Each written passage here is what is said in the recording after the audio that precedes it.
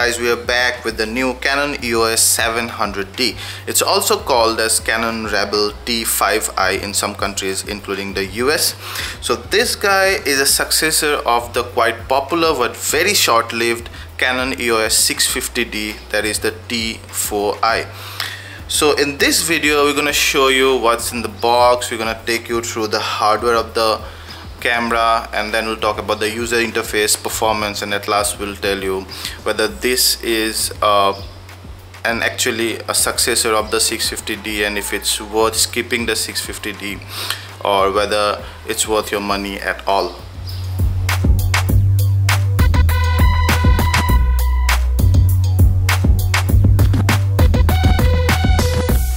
The 700D comes in a fairly compact box. This camera has an APSC size sensor, as the model name suggests. So wherever you see three figures there, 700, 650, 600D, 550D, all those have APSC size cropped sensors.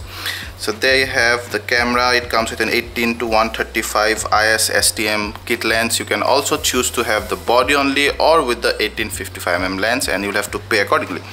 So you have some quick specs out there. That's the price with the 18-135mm lens, 77,995. So that's the MRP, but you might get it for much cheaper if you can strike a good deal with your local vendor or some online retailer. Some software information on those side, and that's about it. So we're gonna open the box and see what's in there.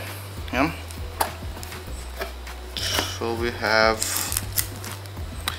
the digital solution disc there, some documents and CD stuff. So you're gonna see what those are.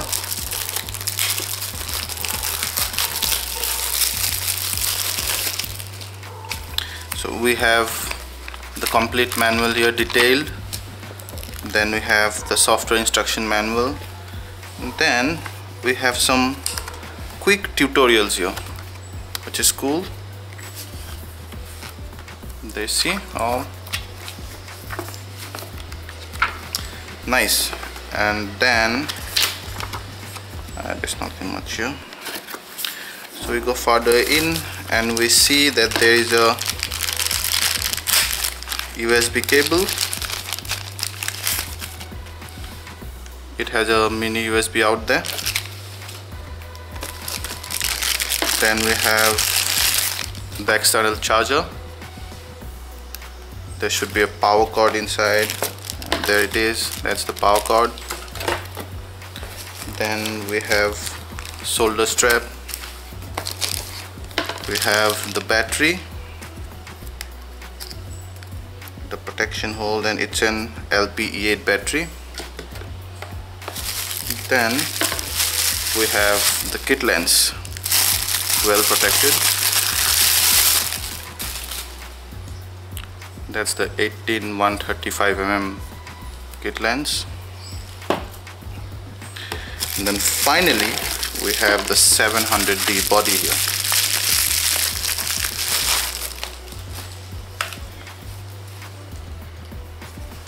Ooh. It looks fairly compact, not much bigger than the 100D. In fact, the 700D is almost identical to the 650D in terms of design, construction, and also quality, with minor cosmetic change here and there. We'll go through those. And then it has some nice little features that's added over the 650D, but more or less it's fairly the identical body of the 650D that you have. If you have the 650D, in fact, then we don't see any reason to get the 700D. But if you do not have 650D, you probably could skip the 650D to have this. We'll talk about all those in detail. So that's the 700D body. Yeah.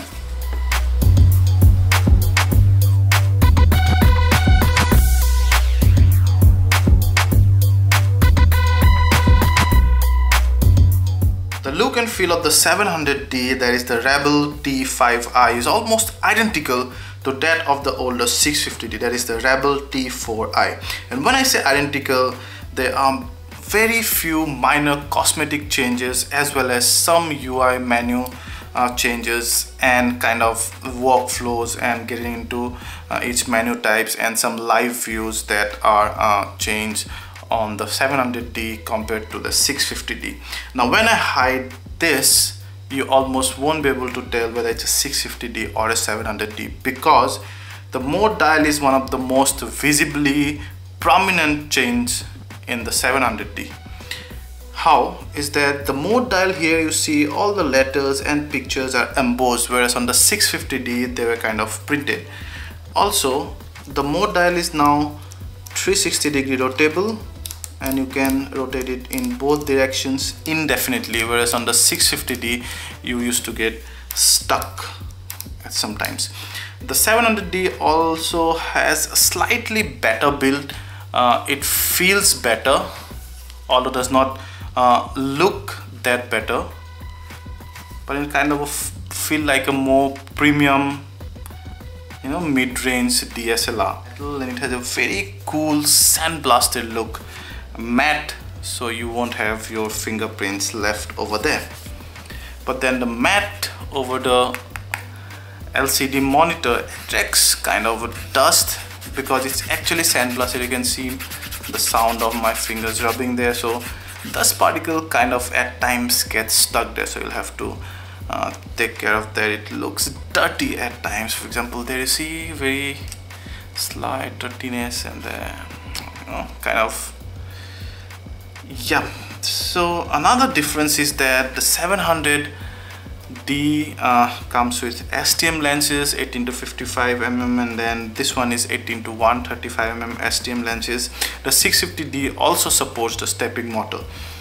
Then there are a few UI changes, like for example, you now have the live views enabled on the 700D. You can particularly live view the creative you know, scenes or those kind of the effects, the creative effects.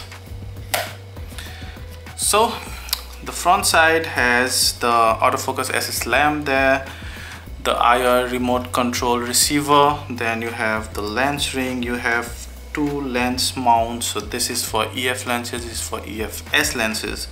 This is an EFS lens, so there you see that's the white mark there, so it will align to this lens mount. If you have an EF lens, then it will align to this mount, your contact points, and there is your mirror. Sitting behind the mirror is your sensor. So it's an APS-C size sensor, and in case of Canon that's about 22.3 into about 14 odd mm, which is kind of slightly smaller than the ones on the Nikons and Sonys, which are 23.5 into about 16 mm.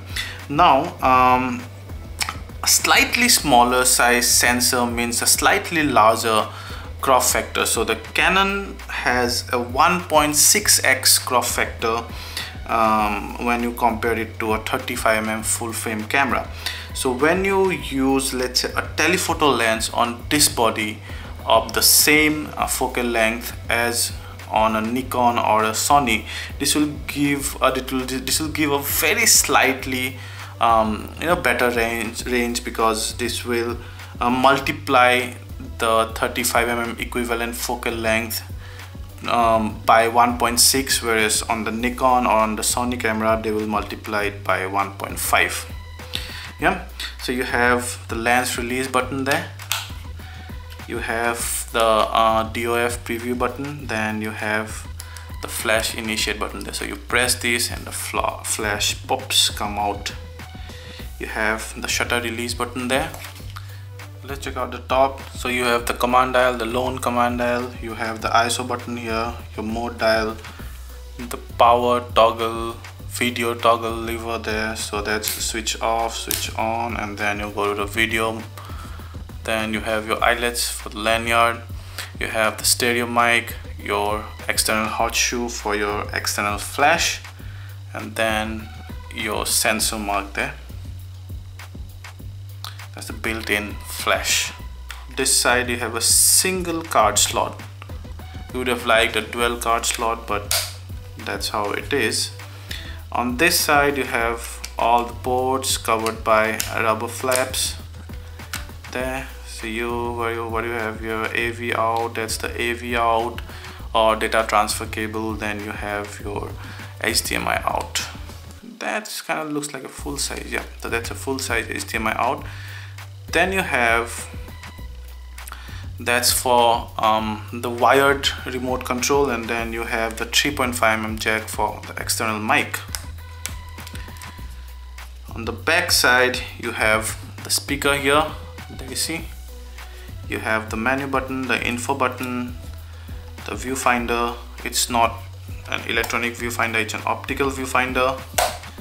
That's your touchscreen monitor, your eye cup, then your diopter setting wheel there. Then that's the button to toggle between live view, and then that's the AV button, which mainly used when you're using the full manual mode, where simply rotating the command dial will change the shutter speed, and when you press this and then rotate, it will change the aperture. But it also acts as a exposure compensation scale. As you can see here, it's marked. Q will toggle between your quick functions, and then it also gives you some print settings in playback mode. So all these in blue colors are effective when you're on the playback mode. Then you have these 4-way buttons here, and centered by the set or OK button. You have the white balance, autofocus, those are the creative effects, and then you have your drive mode, so that you can click single photo, multiple photo, that's the burst mode. And for your information, this guy shoots at a maximum of 5 FPS. Then you can also have the self timer in the same menu. You have a playback button, and then your delete button, and then your CPU access notification light, so it'll keep on blinking when the camera is accessing the CPU. The monitor is touchscreen. I'm gonna show that to you in a bit. It's 270-degree articulating. There you see, you can go like this, you can go like this, but you cannot go this again. This, and it's, you can almost look it from all sides except from this side. So you cannot, if you're here, then you cannot look at it because it cannot go like this. But other than that, you can almost look at it from all the other sides. Below you have the tripod mount, and then your battery compartment. There you see. So this guy takes an LPE8 battery, and it's what, 1120 mAh battery. Not a very powerful battery. We'll check out in our test how many snaps or videos this guy can last in one charging. So that's about the hardware. All in all, a very cool and rugged looking, nice classy looking camera body. Let's talk about the lens now. It's a new STM lens, so it supports IS, that's image stabilization, as well as a stepping motor. A stepping motor helps in achieving the servo autofocus feature that came on the 650 and now on the 700D. So there are only 2 STM lenses right now. This one 18 to 135mm, and then there is a cheaper 18 to 55mm STM lens.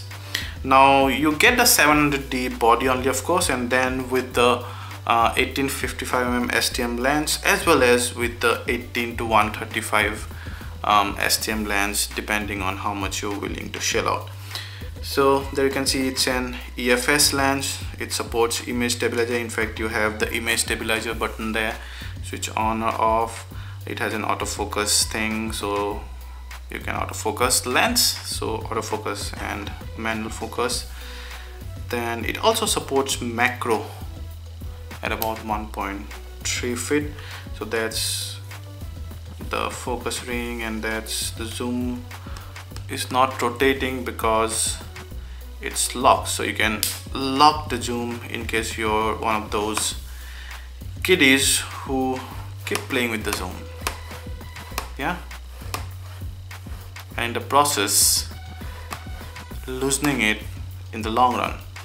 So whenever you're not using it, you can probably lock it. Yeah, so that's the zoom. And then, as I showed you, that's the focus ring.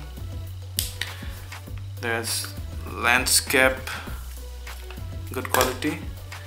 And there you see it's an EFS 18 to 135 mm. The aperture range is 1/3.5 till 5.6. This guy takes a 67 mm filter. Yeah, so let's go ahead and stick it to the Canon 700D. So as this is an EFS lens, so it has the white mount here.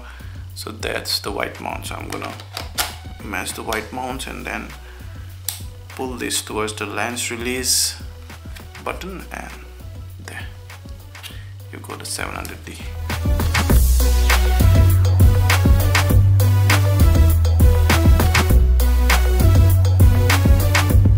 We'll check out the user interface now. For that, I'm gonna switch on the device. So I'm in the still mode now, switched on. Now if I want to record videos, I need to switch this lever to the video mode. The moment you switch on, the first screen that greets you is the info screen, which differs with the shooting mode you're in. Now I'm in auto and this info will differ. There you see.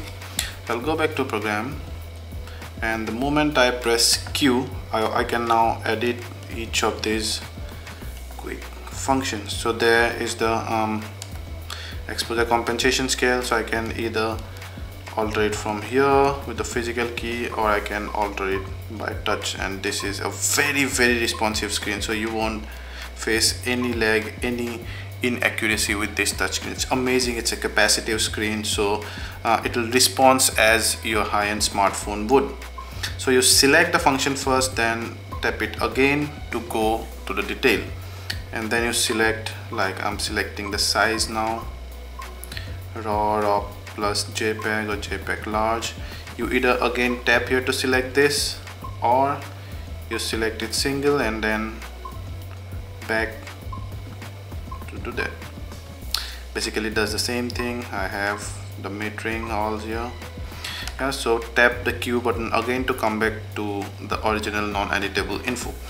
You have the main button from here, and it's divided into the camera settings. There you see the front camera settings. You have your image quality, I've shown you just now, and then you have some other settings like lens aberration correction. You generally would want to keep it enabled, and then you have some other stuff, auto lightning optimizer, which is kind of like you say dynamic range correction. You have your metering modes and ISO auto. Yeah, so my ISO is in auto, but it will go to a max of 6400. You can press menu to come back one step. So long exposure noise reduction and high ISO speed noise reduction, I generally keep this on. You can actually switch the high ISO speed noise reduction off, because you can easily correct that in post-processing, but it's very difficult to correct the noise of long exposure, so you would want to keep that on. You have another things on the back of the camera. These settings are mainly applied to the back, and then you have some still photo settings. So you have protect and rotate and erase and whatnot there. Yeah. Now when I go to the movie mode and I push the lever here, you would see now when I press menu, you would see the video menu appearing here, where you can set your continuous autofocus settings or your movie size. There you see a max of full HD 30 frames per second is what is possible, sound recording and all those stuff. Yeah, so come back to the still settings, and then you have some of your system settings. Yeah, usual supports NTSC and PAL. So you can go back by pressing the menu button, and that's your favorite menu setting. So you can add anything here. For let's say register to my menu, and I want to select lens aberration correction, for example. I press OK.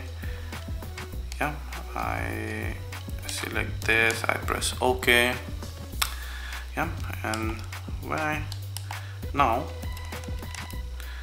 I come back here, I'll see these two my saved settings, so that I can quickly save all my favorite settings here, so that I don't have to fish for them in this long menu. Yeah.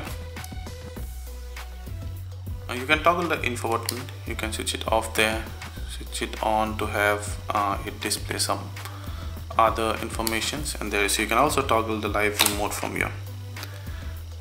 So I'm in a still mode, there you see, so it's in the still mode. Now the moment I press this, it will switch off the live view mode. To record video, I need to push this lever to the video, it will automatically come to live view mode. Now I need to press this again to start recording. There you see. So this guy autofocuses beautifully while recording, and but then you see even in program, even in aperture priority mode, you cannot actually set your aperture. Now let's start recording, and while recording you cannot set your aperture, you can only set your exposure compensation scale there, yeah, or the servo autofocus on or off. You can only set your aperture or your shutter speed manually while you're in full manual mode. There you see, now I can rotate the command dial here and my shutter speed changes. There you see, I can press this AV button here and then rotate the command dial and my aperture will change. I can also toggle the ISO now and select an auto or a manual ISO mode there. You can also select various functions in live view. So I'm in live view, then the moment I press Q, you can go to all these, and for example now you can select your metering, you can select your drive mode. And the biggest difference of the 700D with the 650D comes in this creative filters. So now you can live preview the creative filters. When I say grainy, you see grainy, soft focus, fish eye effect, and all this stuff. So you can see all the creative effects, live preview of them, which wasn't possible with the 650D. The touchscreen offers great functionality in the playback mode as well. So now when you're in the playback mode, then you can simply pinch zoom. Yeah, there you see, it's very fast and responsive. Yeah, you can also zoom in by tapping this button, by the way, but I absolutely love using the touchscreen for that. Almost feel like I'm doing this on my smartphone. You can also keep zooming it out to show various thumbnails, so only a max of 9 thumbnails per page is possible. And then you can delete one, or you can have some other stuffs as well. Yeah, so that's the playback. Practically the playback menu is all there.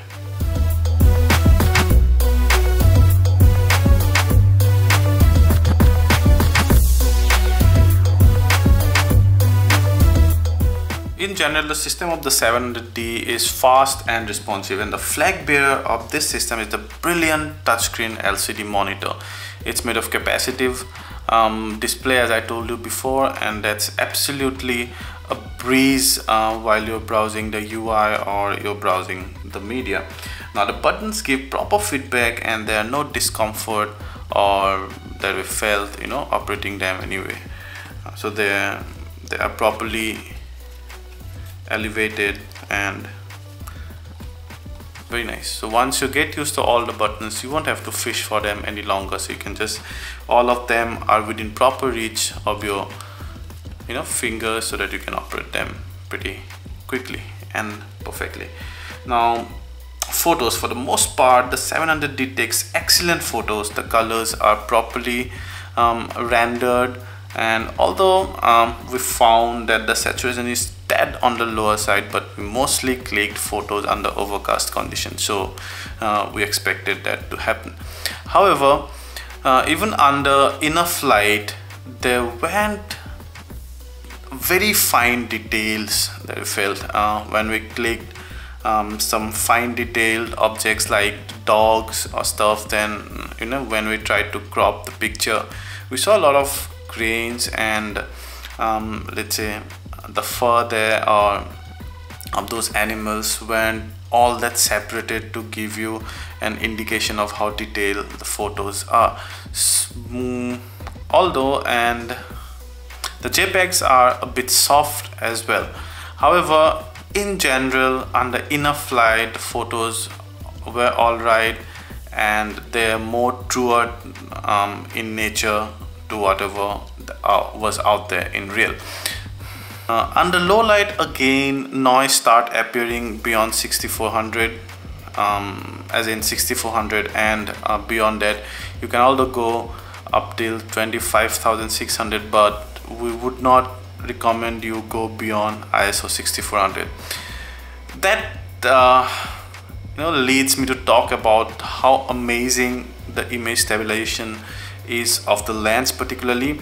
Now note that Canon does not have an autofocus system or in the body, so it's the lens that has the autofocus system as well as the image stabilization system.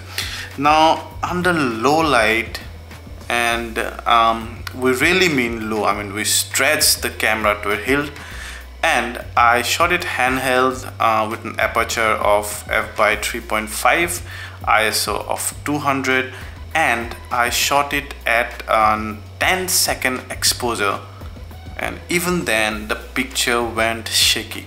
So it's only when I went up to 15-second and then 30-second the picture started shaking and blur. So in 10-second they were not that sharp, but they were, I mean the low light condition that I tested the camera is you wouldn't generally use this camera in real life under those conditions. So 10 seconds ISO 200, the image stabilization is mind-blowing. Although the lens supports macro as it's mentioned here, you can see, but then the minimum distance is a little too far. You see the macro it's mentioned here, it's 1.3 feet. It's too far. We tried it macro with this. Obviously it's not 1:1, and again the macros were a little soft and the details were missing. The video recording of the 700D is first class and really takes it from where the 650 ends it. Now in the video recording, continuous autofocus is supported while recording, and you can change your aperture, shutter speed and ISO on the go while in full manual mode only. When you're in aperture priority or shutter priority or even on the program mode, you can only change the exposure compensation and you can toggle the servo autofocus. Now because the lens is STM, it has a stepping motor, it can continuously focus. It can lock spot focus on the subject as long as the subject is still, and then the moment the subject starts moving, it can switch this to a servo autofocus, which means continuous autofocus. And also the autofocus system here is very silent and almost instant. Is the autofocus on the 700D is one of the best we have seen. It has 9 autofocus points, all crosshair types, although they're concentrated quite a bit towards the middle, and I like them really spread out, but then all crosshair types is something that's quite commendable.